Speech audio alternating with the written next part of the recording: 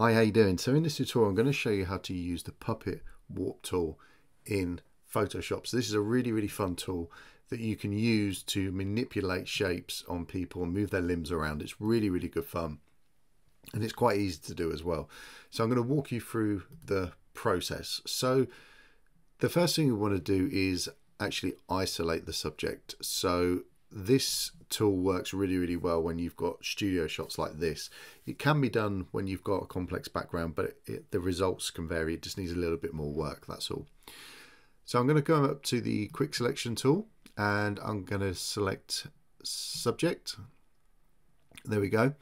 And I'm just going to zoom in and I'm just going to add this section in here. So I'm on the plus tool there on the brush and just make sure I actually get the rest of this leg in here, and you can just spend your time going around just making sure that everything is how you need it to be, and that looks pretty good to me.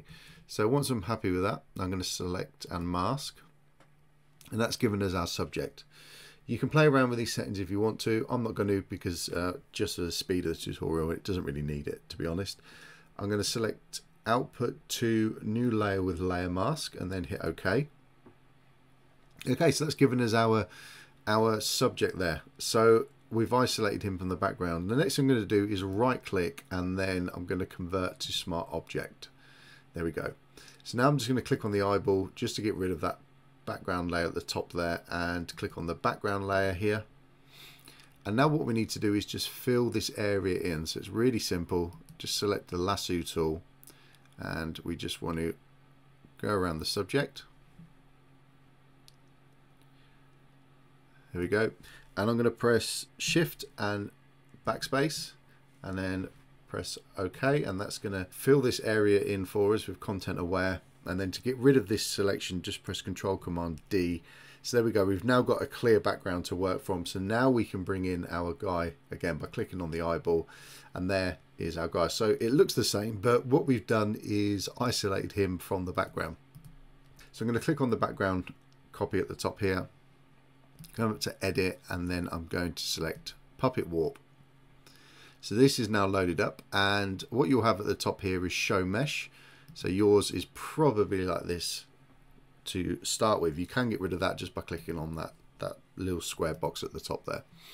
So all we need to do is select points that we want to change. So I'm going to select one there, one there, and you can pretty much do this wherever you want on the picture. There we go. So let's just start with this for now. So all I need to now do is come to that point and I can start dragging it.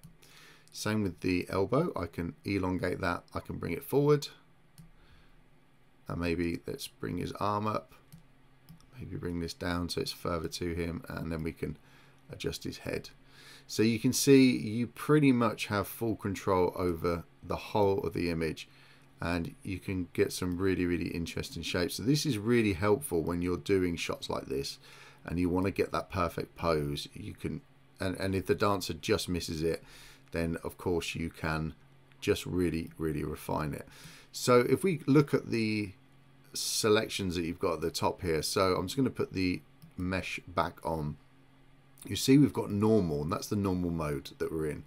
Then you have rigid. So if I select that, what this does is if I move any parts of these points, it becomes a lot more rigid. So it's a little bit easier to work with, so to speak. It's yeah, it just makes the movement a little bit more rigid, so you don't get distortion. Then we've got distort. So if we click on that, what you'll see is that there's actually distortion on this. So this arm is bigger than this arm here. If I was to elongate this leg, I could have that almost coming out, so it's like 3D, just yeah, like a 3D movie. So that's what that does there. So if we just go back to normal, it will just change it back to a normal perspective for us.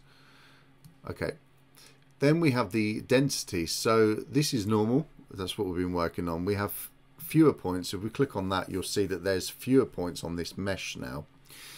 And then if we come up to more points, you'll see that there's a lot more points that we can work with. This will give you the most precise selections. So it's a good idea to try and work within points that intersect. Okay, that's going to give you the best results. So for instance, if I was clicking there, I could pull this up, and if I was clicking here, I could pull in that jacket there. There we go.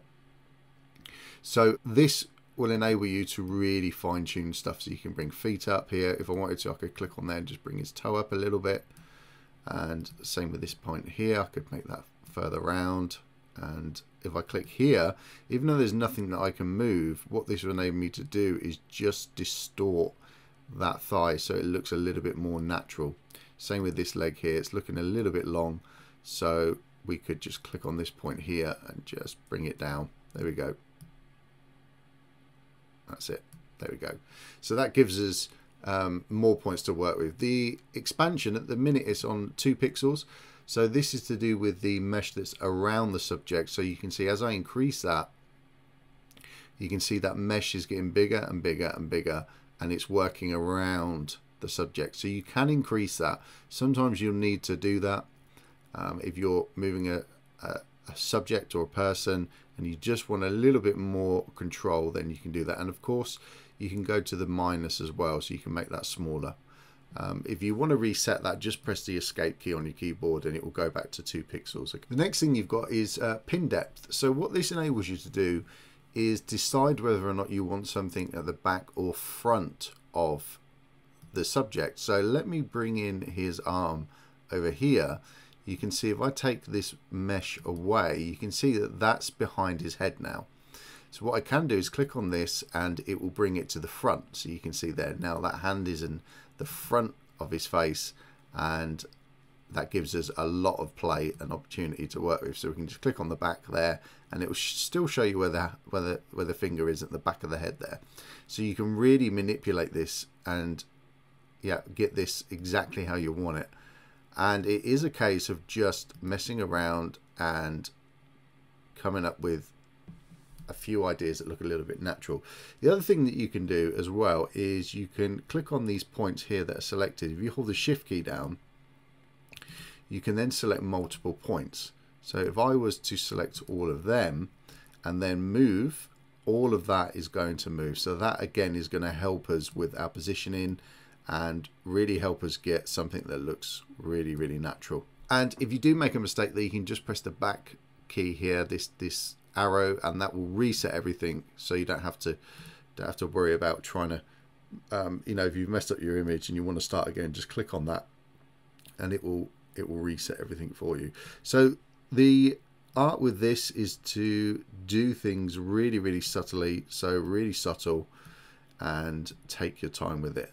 So once you're happy and you're good to go, then just click on the tick and there you go. There is the final result. Now if you want to go back, you can just double click where it says puppet warp here and you'll see the points come back up, and you can then come here and make your changes again.